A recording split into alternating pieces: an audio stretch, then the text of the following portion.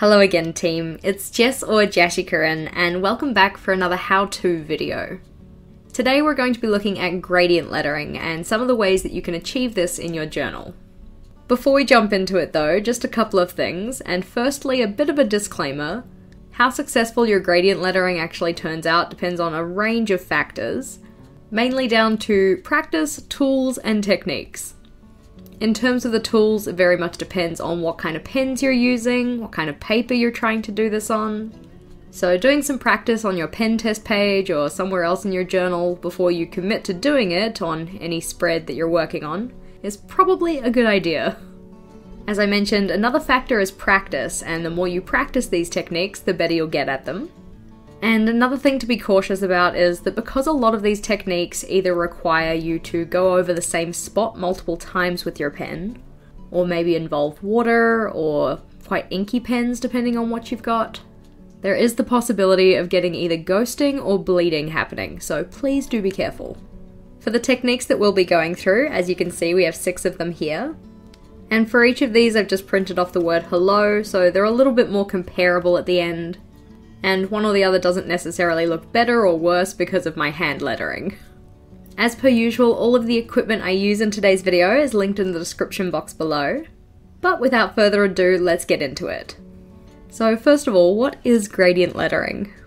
Likely if you've clicked on this video, you probably already know that, but just in case you don't, it's a style of lettering or text effect where the letters have a gradient inside of them. So for instance, like you can see with the header on this page, we have a gradient of a light blue through to a darker blue. This is just one example, and of course there is huge amounts of inspiration online. And if you're looking for some inspiration, I do have a link to my gradient lettering Pinterest board in the description as well. The real focus of this video though is how do we achieve that? Starting simple, the easiest way to achieve a gradient in your lettering is just by having each subsequent letter have a new colour.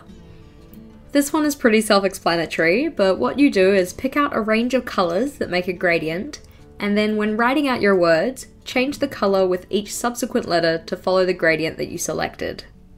I prefer to do this style of gradient when I'm doing block letters compared to calligraphy, just because then you don't get that harsh contrast between one colour and the next, where the first letter joins to the next letter.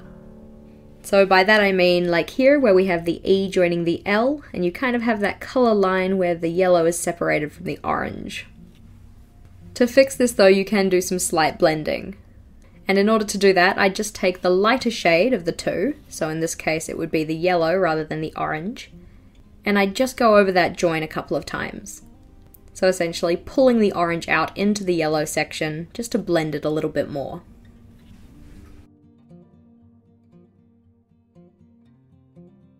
The next style is similar to this, but instead of just having a small region of blending, you have a little bit of a bigger one. In this one, when laying down the colour for the first letter, you then extend that out about a third of the way into the next letter as well. You then use that region that's been extended out as a blending space for the next colour.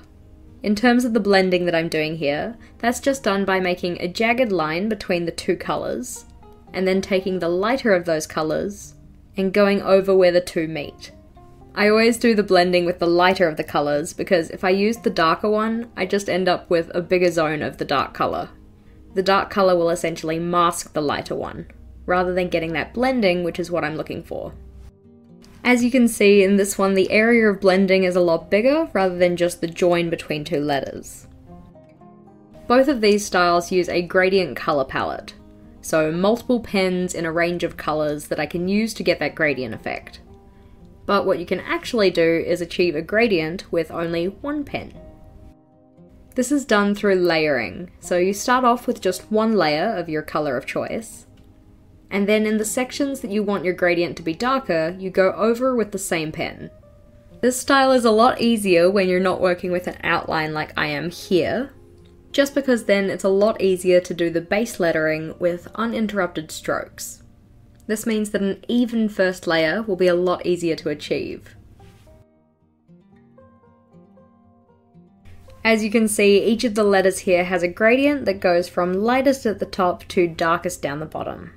To add a bit more depth to this one, you could of course use an additional colour, like maybe a very dark green or even a slight touch of black, just at the bottom to really deepen that gradient. The next type of gradient we have can be achieved by using blending pens or water to help you blend the areas of your gradient together. By blending pen, I mean something like the N00 from Tombow, which is a colourless pen which is intended for blending. To do this one, you can start by putting your colour down and then blending those colours together using either the blending pen or the water. Or what you can do is instead put your colour on something like an acrylic block, and then use your blending pen or a paintbrush with water to transfer the colour to your lettering. Here you can see I've just put out some pink and orange, and I'm using my paintbrush and just a little bit of water to transfer the colour to the page. In this gradient, I keep the colours separate, with the pink at the bottom and the orange at the top. I layer the colour on so that I make the very bottom and the very top the most saturated, and then the colour fades to white in the middle. Doing this means that I don't have to play around with properly blending from the pink into the orange or vice versa. But given that white section though, this style is better for when you're working with an outline like I am here, or otherwise making the white section quite thin so that you can still make out your letter forms. In this one you can see we again have the gradient within the letters, so similar to the green where it was dark up to light, this one we have pink through to orange, with a section of white in the middle. A similar idea to the one pen gradient can be used with multiple colours, as long as you're layering from lightest to darkest. In this one, I start by writing the entire word in the lightest colour, and then layer over this with a darker colour, and then again with an even darker one. With each layer, I make sure to leave some of the one before it exposed, and blend the edge between that exposed lighter layer and the new darker layer with the lighter pen. So for instance, in this one, I start with the lightest blue, then place a darker blue on top of that, leaving the very tops of the letters just in that lighter blue. I then blend where the light and darker blues meet with that lighter blue pen to make that transition a bit softer. I then continue that process until I get to the darkest colour being blended with the second darkest colour at the very bottom of the word. I should add that this style in particular relies on you using colours that can layer one on top of another without drastically affecting what those colours are. So no bright medium yellow over a pale blue, for instance. The yellow, although technically darker, still likely won't be able to mask the blue without going green. Following that idea, sticking to either a range of light to dark within one hue, or colour ranges that are next to each other on the colour wheel is advised. So red and orange, orange and yellow, yellow and green, etc.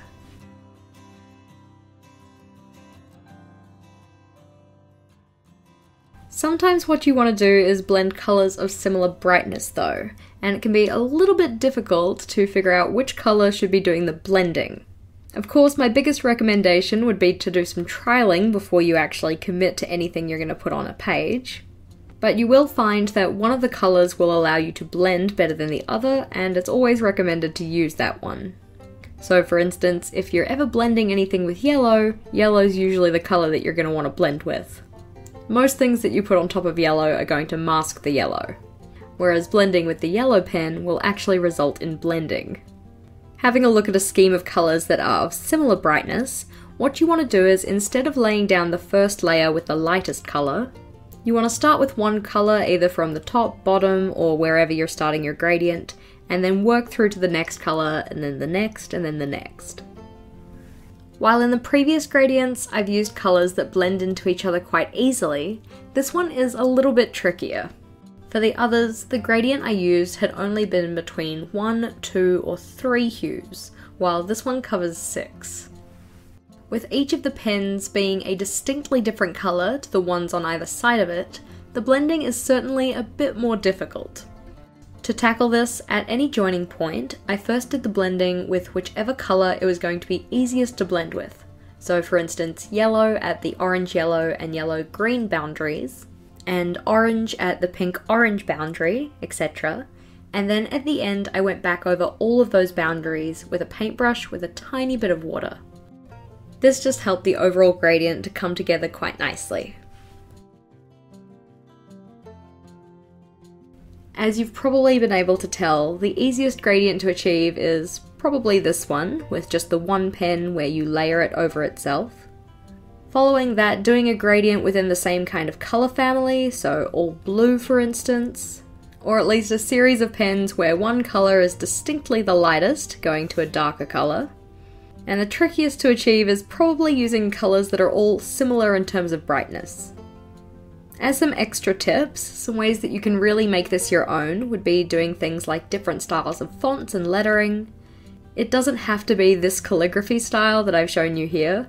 You can certainly achieve gradient lettering just by using block letters or pretty much anything else.